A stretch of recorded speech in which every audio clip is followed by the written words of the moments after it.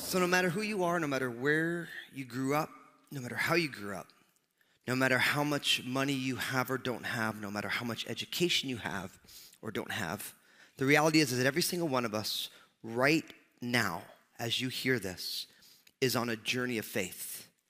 And everyone's faith journey is different, right? Everyone has a different set of variables in their faith journey. I remember for me, my faith journey really got rolling when I was in college. I remember when I was a freshman in college, so this was a long time ago now. I had a bunch of friends who were spiritual, quote unquote, and it became like, you know how it goes when one of your friends in your group gets spiritual, then everyone's super spiritual, because it's like the me monster. It's like, well, you're spiritual, I'm even more spiritual than you, You have this whole thing that goes on, and so everyone was spiritual, and so kind of being the personality that I have and the way that I was raised, I'm like, well, okay, all you guys are spiritual, I'm absolutely anti-spiritual. That's what I used to say to my friends. They'd be like, oh yeah, we're spiritual. And I'm like, yeah, I'm not. Well, and I was kind of against it because I thought it was like kind of hokey that everyone was being spiritual. But what happened when I started doing that was I remember in my heart and in my mind, I started thinking to myself, I said, I don't even know anything about spirituality at all. Because I grew up in a really a loving family, but very, a kind of devoid of any talk about God or anything like that. And so I remember like having these thoughts, and I remember I was taking a philosophy class and I was taking a religion class at college all at the same time, and I'm anti-spiritual, And so I'm super confused, and I'm hearing all this stuff, and I remember thinking to myself, I wonder if there is a God. Like, it was a strange thought for a 19-year-old mind.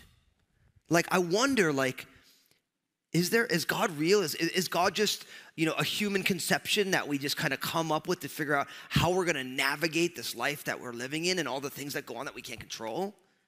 And I'm having, I got a philosophy professor, and he's saying one set of things, and I have a religions of the Western world professor who was actually a PhD and a pastor, but he didn't even really believe in Jesus. Like, I think his whole class was to get us not to believe in Jesus, which was ironic because I didn't believe in Jesus anyway. He made me start thinking more about Jesus because of his not wanting me to believe in Jesus, which is strange.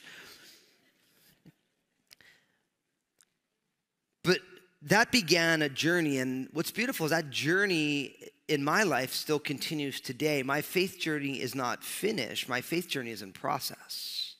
Because I'm here today, and our lives are a building upon what happened yesterday.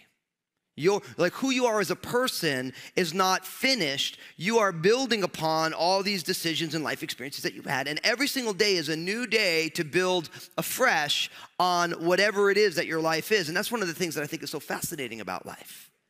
There's an old saying, how many of you have ever heard the saying, you can't teach an old dog new tricks? How many of you believe that to be absolutely false? Raise your hand. Everyone raise your hand right now. Put your hands up. Everyone, both hands. Now give me your wallets. No, I'm just kidding. I'm kidding. Sorry. Just kidding. Don't give me your wallets. Listen, if you're alive, today's the day to learn and grow, right? But I want to share something with you today that no matter what your faith journey is, and even if you don't believe what I'm going to tell you in a moment, I want to tell you that what I'm going to tell you is the absolute truest thing about your faith journey. That literally, what I'm going to say, and in a moment I'm going to say it, it's going to go up on the screen so you know this is the thing. No matter where you are today, this is the absolutely truest thing about you and your journey, and that's this, that you and I, we live upward by loving God. We live upward by loving God. See, it's all about this upward, inward, and outward, right? Upward is God, inward is yourself, and then outward is into the world. Now, here's the thing. Your faith journey has very little to do with outward initially, and it doesn't have a lot to do with inward. Your faith journey has to do with God, right? So there's no such thing as a spirituality or a faith journey that does not include God in it. Because if you think about what something spiritual is, the spirit is eternal. God is spirit. The Spirit of God is when eternality touches down into temporality. What is eternal or immortal touches down into what is mortal or temporary, by definition. And so the truest thing about you is that you were created to live upward by loving God. Now, where do I get this from? Of course, I get it from Jesus. The theme of this series, Matthew chapter 22, verses 35 to 38, which is a quotation of Deuteronomy 6:5. Where they asked Jesus, what's the greatest commandment? And Jesus said to them, you shall love the Lord your God with all your heart, with all your soul, with all your mind, and Mark's gospel says with all your strength.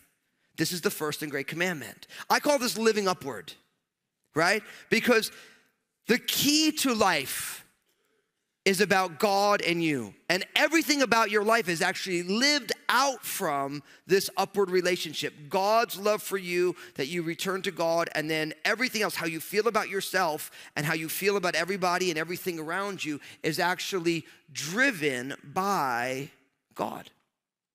Your beliefs about who God is or who God isn't. Your beliefs about what God is interested in, or if you say, well, I don't believe there's a God, that is gonna drive the way that you view yourself and the way that you view other people.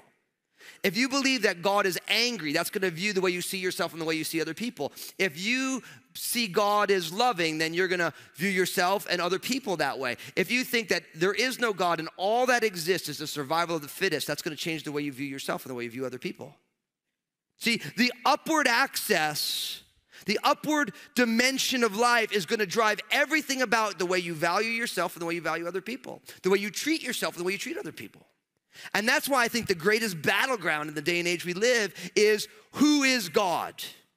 Now, if you've been around Crossroads a lot, we, in talking about things, oftentimes we'll talk about Jesus instead of the generic word for God. And the reason we do that is because I meet people every day who say, well, I don't believe in God. Or they say, I do believe in God.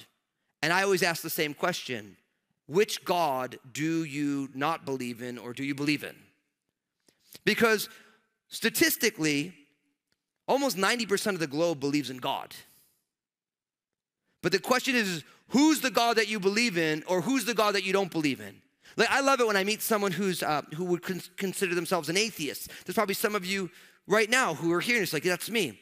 I always say when someone says, well, I'm an atheist, which means in the Latin or in the Greek, it's a negative prefix. So means no, and then theist means God, because theos is the Greek word for God.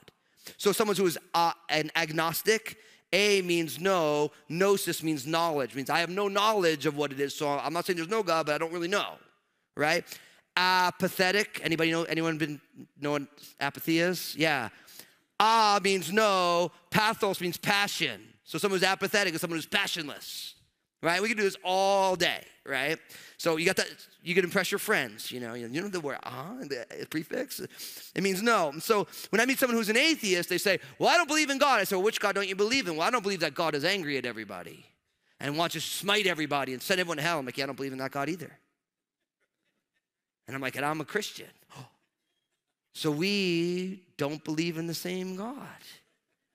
And that really messes people up when you start doing that stuff with them. Because they don't know what to do with that. You're like, I don't believe in that God either. Let me tell you about the God who I do believe in. Right? And I started explaining to them, I believe in the God who sent Jesus on a rescue mission to redeem all of us who are messed up. And you're messed up? Yes, I'm messed up too. Yeah, we're all messed up. That's why we need Jesus. And they're like, well, I don't believe in Jesus. Now I'm like, now we're getting somewhere. Now, why don't you believe in Jesus? And they say, well, I don't believe that he was really a historical figure. I'm like, well, actually history is not on your side. And you start listening, you start explaining, like, what would make you believe in Jesus? I mean, is like eyewitness accounts good enough for you? It's not good enough for you. Well, it's good enough for the court of law. So, and you could start to unpack all these things with people.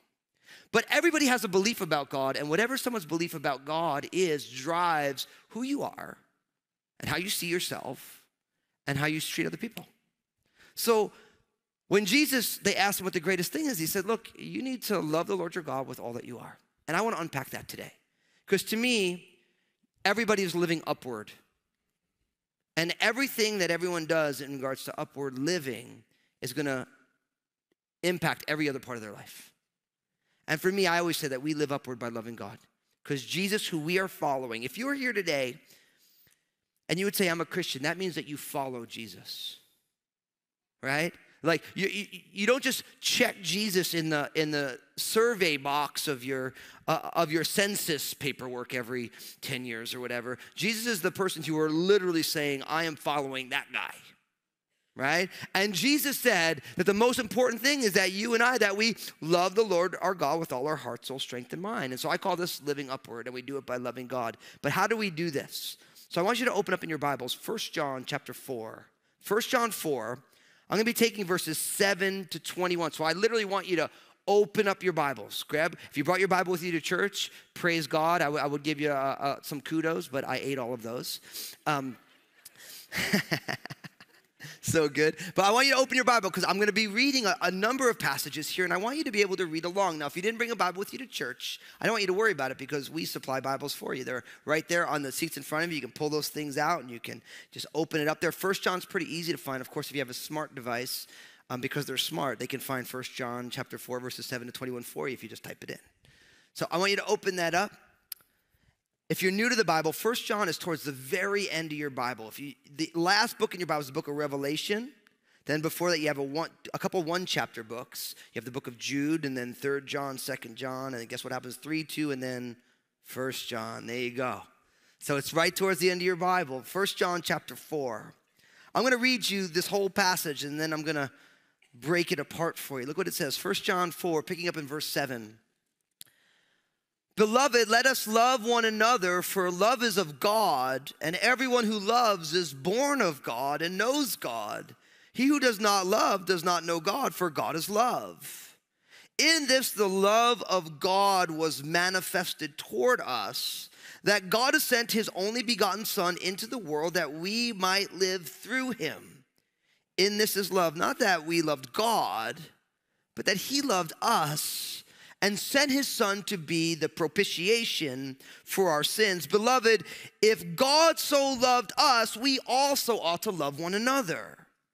Verse 12, no one has seen God at any time. If we love one another, God abides in us, and his love has been perfected in us. By this we know that we abide in him, and he in us, because he has given us his Spirit.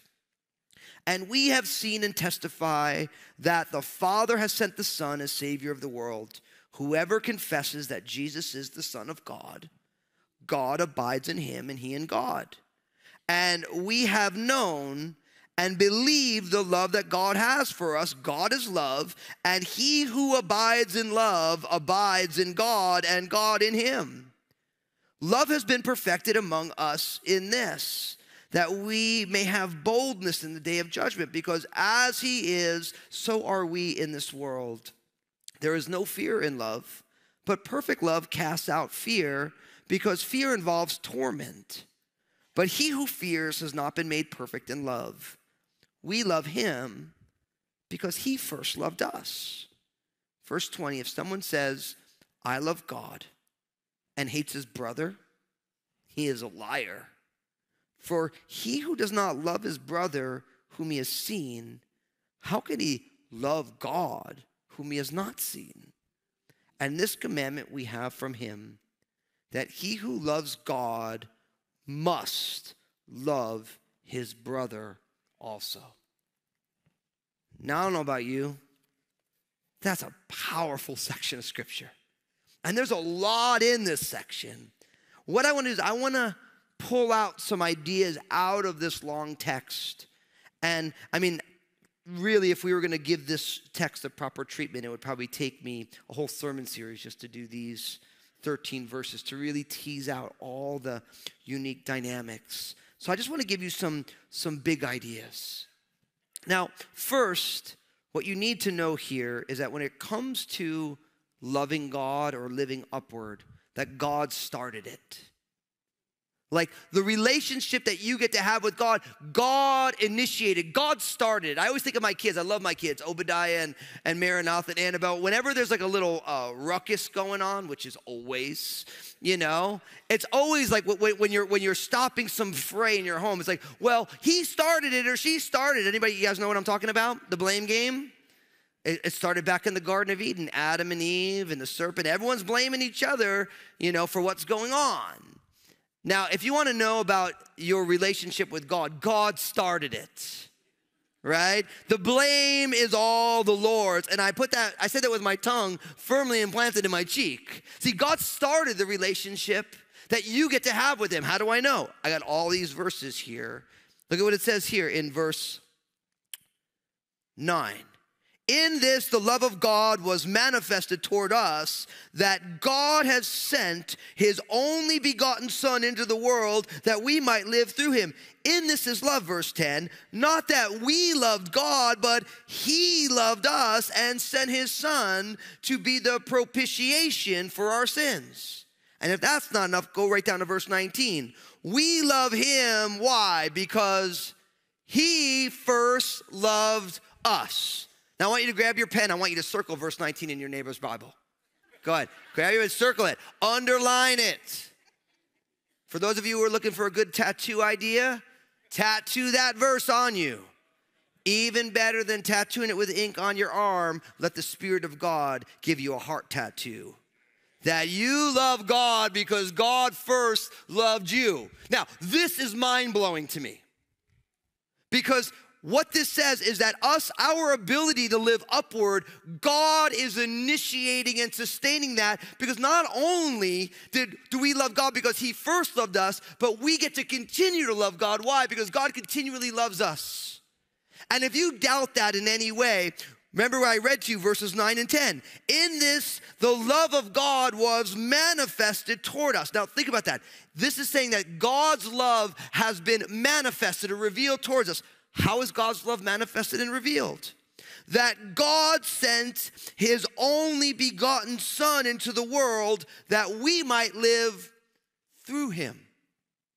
So what this means is that real life, truly spiritual life, whatever your faith journey is, you are designed to walk in the manifestation of God's love, his own Son, and then we live through Christ every single day. So what happens is when you or I are to put our faith and trust in Jesus, Jesus, by the power of the Spirit, takes up residence in our lives, and then the Spirit of God lets us move through this world in Christ, not on our own. Where God, not only does he say, hey, God, I'm going to give you the wheel of my car, God's like, I'm going to give you a whole new car. And my Spirit's going to be the chauffeur. And you don't even have to decide your destination because I know where I'm taking you. See, the Christian life is not, I live my life and I hope that Jesus is involved. The truly biblical Christian life is that we live and move and have our being in Christ, and our lives are found there. In verse 10, in this is love. Not that we love God, but that he loved us and he sent his Son to be the propitiation for our sins. See, what this means is that God not only initiated and preempted this relationship, but God is the one who sustains it every single day by the presence of his Holy Spirit.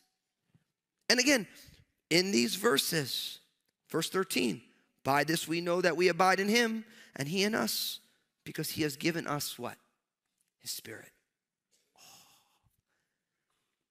What I love about the Lord is that God doesn't ask us to do anything that he does not intend to make sure that we can accomplish. See, God's not like a teacher who says to you, listen, you're going to take an exam, good luck. Doesn't tell you what's on it, doesn't tell you what he wants, just says, man, listen, I'm going to give you some questions and hopefully you're going to get the right answer. No, God says, look, what I want is I want you to love me with the totality of who you are. In every circumstances, in every single situation, that's what I want from you. And he says, you know what I'm going to do? I'm going to send my Son Jesus. He's going to die on a cross to forgive you of your sins. And when you say yes to him, I'm going to place my Holy Spirit within you. And guess what? Jesus and the Spirit are going to be the ones who broker my love to you. And all I want you to do is respond to it. Just respond to it. Do you ever have those days when you're kind of in a grumpy mood? No, you guys never do because you're good Christian people.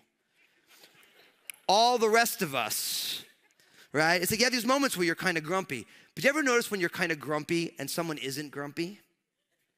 Right? Now, in the beginning, and we're going to be honest here because we do this here at Crossroads. We like to be real about this. When you're in a bad mood and someone's in a good mood, first you want to slap them in the head. That's the first thing you want to do, right? Like you're kind of like, will you stop smiling right now, right? But anyone know what I'm talking about? Yeah, okay, everybody, good, right? But what happens is if that person is continually still not letting your bad moment become their bad moment, at some point, your moment lightens up, doesn't it? Yeah. It's powerful that happens, isn't it? See, and what that means, if you take that simple kind of crude, not really crude, but realistic example of our lives, and you relate it to your relationship with God, there are times when you and I are fickle in our love for God.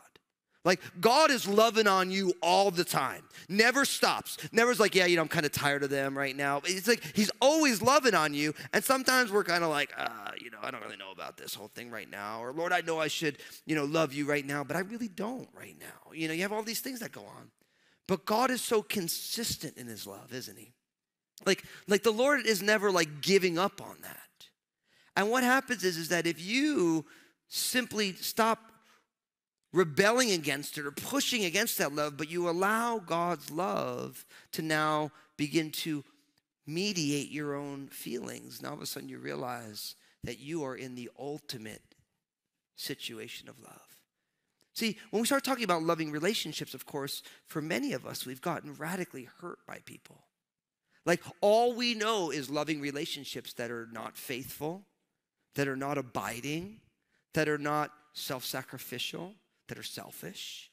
See, every human relationship that you have is broken in some way, even in the best situations. You might have a spouse who you're like, man, they are a saint, but they really ain't because they need Jesus, and Jesus makes them a saint, You could have the most patient, kind dad, but he still needs to get saved, right? And so what happens is that on the horizontal level, every relationship is a little bit messed up. But there's this one relationship, that vertical, that upward relationship, where God's love never fails. It never gives up. It's always and forever abiding. And that's why this upward relationship changes everything. Because God never backs off on his love for us. What's amazing, and this is what it says in Jeremiah 31 verse 3. It says, the Lord has appeared of old to me, saying, yes, I have loved you with an everlasting love. Therefore, with loving kindness, I have drawn you. Now, that word everlasting, do you know what everlasting means? Everlasting. You guys are good. It's like you guys get language, how it works. Like everlasting means it lasts forever. It's before you got here and long after you're gone, God's love for you remains the same. Like think about that. I was born on December 31st, 1975. Now at schools, I'm a twin, so my parents got a double tax deduction last day of the year. They were praising God for that. But then they went into the mayhem of having two little kids who were crying and needing diaper change and all this stuff. But anyway, long before December 31st, 1975, God's love for me was exactly the same. And whatever the last day of my life is, whenever that day I take my last breath here on earth, you can fast forward into infinity and guess what? God's love is exactly the same for me. And what's super cool? Same for you. Long before you got here, long after you're gone, God's love lasts forever. And not only that, it says, notice, therefore with loving kindness I have drawn you. See, right now, God is drawing each one of us on this journey of faith. He's saying his love is drawing you. He's saying, come on, take the next step with me. Take the next step with me. Take the next step with me. It's okay. I got you. I'm drawing you. And what's going on for many of us right now, many of us who are hearing this, is that your fears because you've gotten hurt in this situation, and this situation, and this situation, and this relationship, it didn't really live up to its expectations, and this and that, and all of a sudden, God's inviting you by his love, and we're saying, I'm not really so sure about this right now. What if God withholds his love? And I'm here to tell you, he won't. Now, that doesn't mean that God's always going to do what you want him to do. And I think that's an important, I got to put that out there because there's some of you right now who you're upset with God because God didn't do what you wanted him to do. But think about this for a second. If God is God, right, then God is perfect. He's all-knowing. His love is everlasting. And his plans and purposes are higher and greater than ours. So don't you think we should want what God wants, not what we want? Now, don't get me wrong. I realize in some situations, like, well, how could God let that happen? Or how could God think this is the best thing? This is the worst thing. And I've had that thought many, many times. But my next thought is, well, he's God. And every single day I'm learning how much I don't understand. So maybe I should just trust him and learn how to die to myself. And that's part of the journey. See, as you walk with the Lord and as you experience God in all these different ways, and as you realize how amazing he is, you start to realize, like, you know what, I can actually trust God because God's pretty amazing. And he's faithful and he's trustworthy. And God loves with an everlasting love, and he's drawing me with his loving kindness. So maybe what's going on in my life right now is actually God's way of drawing me closer. Maybe when God does things I don't understand, it's because he wants me to seek him because I'm really designed and created to abide in him. And if I always understand what's going on, I might not seek him in the same way. Like maybe God has a purpose and a plan for exactly what's going on in your life right now. And I say that maybe he does, knowing that he does. But sometimes we have to speak the good news of Jesus to ourselves and not just listen to ourselves. So God started this. Now, from there, what I want to tell you is this, is that love leads to more love. So this love that God initiated and is sustaining, it leads to more love. You want me to show you how it happens? Look at verse 7. 1 John chapter 4. Beloved, let us love one another, for love is of God, and everyone who loves is born of God and knows God. For he who does not love does not know God, for God is what? Love. You go down to verse 11. Beloved, if God so loved us, we also ought to love one another. Verse 16. And we have known and believed the love that God has for us. God is love, and he who abides in love abides in God, and God in him. And then you go down to verse 21. And this commandment we have from him, that he who loves God must love his brother also. Now, you see now why that us responding to God's love with love is so important, because this love, this upward vertical access, right? That love leads to love in every other area of our lives. That's why I can say confidently that someone's views of God and opinions about God and feelings about God, right? Their faith journey is going to dictate how they feel about themselves and how they feel about others. Because whatever it is upward, you end up getting it inward and outward. And that's why, like, in the book Upward, Inward, and Outward, there's 4 different sections in the upward where I talk about how do we cultivate upward living. And what's powerful is I get all those things right out of the Bible. These 4 things, if you were to understand them biblically and you were to practice them and walk in them every single day, you will find every single day that your upward relationship, you returning God's love back to him, it will grow every single day. Because I believe that as we grow deeper or higher in our relationship with God, that's going to deepen and transform the way we see ourselves and the way we see the world around us. And if the art of living is loving, as we learned in our last message, now what we realize is God's love leads to more love in these lives. And remember, I told you that the difference between a good life and an extraordinary life is a lot of love. Now, one of the things I love about God's love is that because I am not always the easiest person to love, but God still loves me, it frees me up to love people who are uneasy to love, just the way God has loved me. Now, isn't that the problem that we have? How many of you guys find it hard to love people? So about a third of you raised your hand. All of you should have. Because, well, I had a great experience yesterday. It was such a great reminder. So I was actually traveling from, we had service on Wednesday night. I left early Thursday morning. I was in Southern California, and then I got back home last night about 9 o'clock in the evening. And we get on this plane. I'd been preaching every single day for like a week straight. And we get on the plane, and right as we get on the plane, we're about to take off, and it's super hot on the plane. Now, I realized I was in San Diego, so having been up here, I'm like, man, I'm dying anyway from the sun, And we get on the plane, and all of a sudden the guy comes on the loudspeaker, and he says, this has never happened before, but, one of the maintenance guys was doing his final run through, and his hat and his glasses got sucked up into the air conditioning unit of the plane. Now, my first thought was, what? And then my next thought was, oh, no. You know what I mean? It's like I'm tired. Anybody ever been frustrated or unloving on a plane before? Yeah. Now everyone's hand goes up. How many of you find yourself being unloving? Nobody. How many of you ever struggle on a plane? That's how it goes.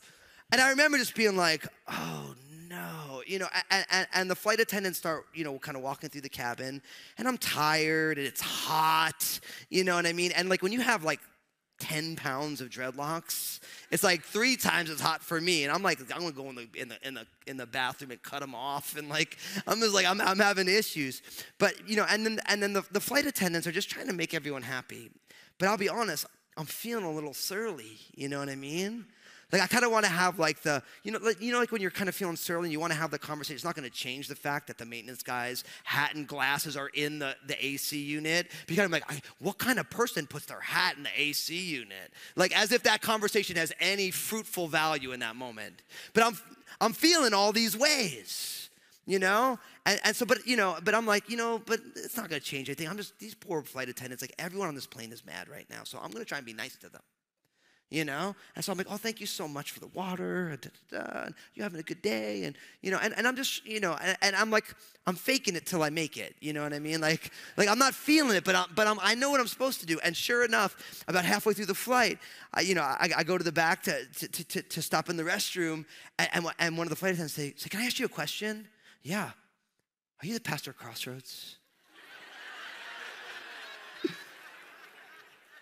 And I'm like, I am. And she's like, I thought it was you. I've been watching your videos on Facebook, and in one of our flight attendants, she always posts your video. And so, do you know who she is? And she shows me a picture, and I totally know who it is. You know what I mean? And she's like, I figured you were because you're so nice. Oh, listen. Praise God. This was not me. You know what I mean? But it was like in that moment, because all these things are going wrong and I'm tired, I gotta get home and I wanna make sure I get a good night's sleep so I'm not like a total hot mess for you guys here, not knowing what I'm gonna talk about, but God, because his love is so great and because I know that God's love changes the way I look at other people. It's not just about me being hot and me being cranky and me being tired, but I see these flight attendants who are trying to serve all these people who are hot and cranky. They may or may not be tired, but now I'm like, I just want to try and bless them because they're trying to bless other people. And then all of a sudden I realize, man, if I would have been a jerk, what kind of testimony is that? But here's the thing. The people around you know that you follow Jesus too. They might not see your videos on Facebook, but they know that you are a follower of Jesus. And what I love about this is God's love leads to more love all around us. So listen, God wants you to be a vehicle for more love, his love to enter into the world. And that always happens through tough situations and bad situations, situations that you didn't choose or didn't want. Those are the situations where God's love reveals itself in the world the most profound. Because what was amazing is a number of the people on that flight were very, very angry about what was going on. And you get to be an example of God's love in the world. So God's love leads to more love in your life. Of course, John chapter 15, verses 12 and 13 says this. This is my commandment, Jesus said, that you love one another as I have loved you. Greater love has no one than this, than to lay down one's life for his friends.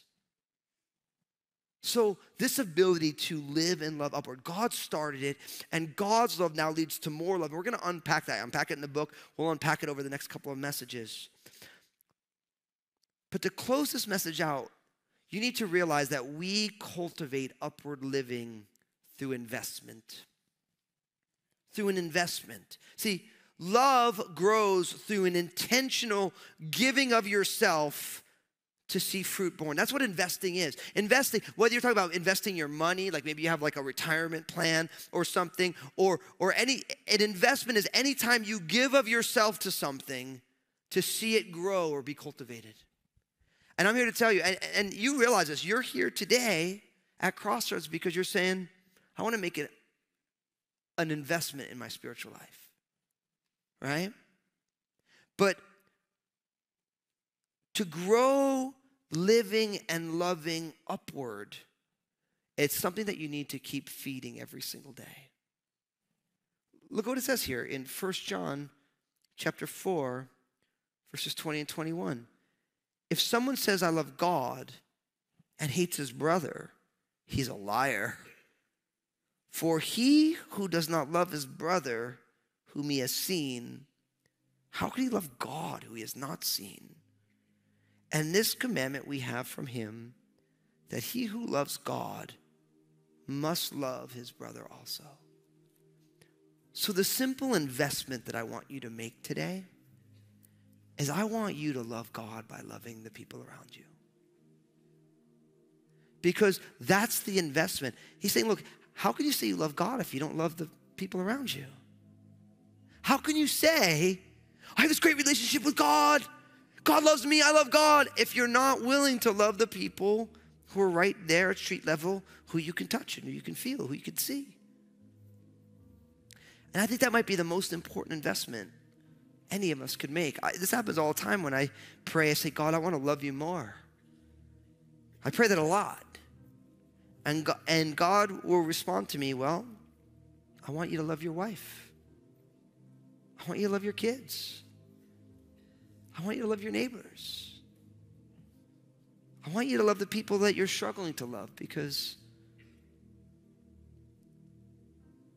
I loved you even though you were lost. I loved you even though I didn't agree with what you were doing. And what's amazing is that if you and I begin to live outward with God's love, God receives the glory, and that's cultivating actually that upward relationship. I believe that the human capacity for love is an untapped resource that is so needed in the world today. I believe that God wants to enlarge our hearts so wide to experience his love and return it to him that we can't help but love other people. And you can love someone and not agree with them. You can love somebody and completely detest how they're living. And real love is not divorced from truth. I mean, isn't that what it says in Ephesians? That we should speak the truth in love? I've said it a million times, quoting Warren Wiersbe, the great commentator, that love without truth is hypocrisy, and truth without love is brutality. The church is really well known for truth without love, isn't it? We have the truth of Jesus, but if someone doesn't agree with us, we don't love them. And that's brutality. That's not love. I just say, well, I'm going to love everyone. I'm just going to let everyone do whatever they want. Real love cares enough to be able to say, hey, I love you, and I'm not perfect, but what you're doing, I'm worried about. I don't agree with. But it's an investment that you and I need to make every single day. This reminds me, of course, of Paul's great prayer in Ephesians chapter 3, verses 17 and 19. It says that Christ may dwell in your hearts through faith, and that you, being rooted and grounded in love, may be able to comprehend with all the saints what is the width and the length and the depth and the height, to know the love of Christ, which passes knowledge, that you may be filled with all the fullness of God. What this means is that the amount of love that God has for you, we can pursue it and invest in it our entire lives, and it still surpasses our knowledge to be able to comprehend it in its totality. And I love that. God's saying, look, I want you all every single day as you're on this faith journey, every single day that you're building upon your life, I want you to invest in loving other people, because when you love other people, you are loving me. And guess what? No matter how much you love, you will never be able to fully comprehend the totality of my love this side of eternity. So what this thing is, God has put all of us on the greatest adventure. Every day to say, God, I want to know more of your love, a little bit more of your love. Lord, enlarge my ability to understand a little bit more of your love, and you'll never, ever get to the end of that rainbow. You're never going to say, I've experienced all of God's love that he has for me. It's not possible. And that's why it's so powerful, because you were designed to receive and give love. And God's saying, I want to put you on a journey that every single day it's going to grow, and it's going to grow, and it's going to grow, and it's going to grow if you're willing. And my friends, that's what Jesus has for you. That today can be a day of experiencing more of his love than yesterday. That this week more than last week. That this year more than last year. That this century more than last century. So my prayer for us as a family of faith is that we live upward by loving God. We just, every day we say, Lord, today is a day to live upward. Every circumstance, like, Lord, this is an opportunity to love upward. And if you're already a follower of Jesus, there's a part of you when I say this, you're like, that's what I want, right? That's where it's at. So let's invest in that, and let's pursue that together. But I believe that there are some of you here right now, you haven't said yes to Jesus yet. And I want to read to you from 1 John, verse 4, a few verses here. John says this, and we have seen and testify that the Father has sent the Son as the Savior of the world.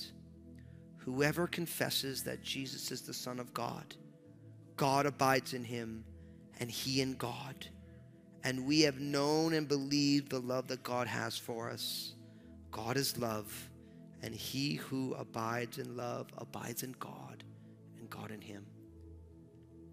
Whoever confesses that Jesus is the Son of God abides in God, and God abides in him, and God's love abides in him.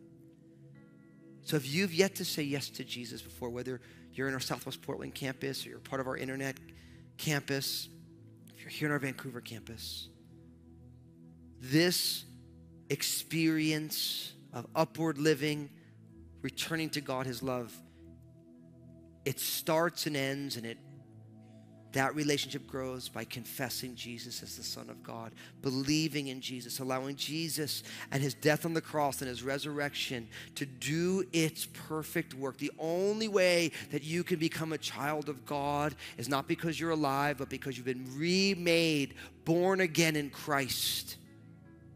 And God wants that for you.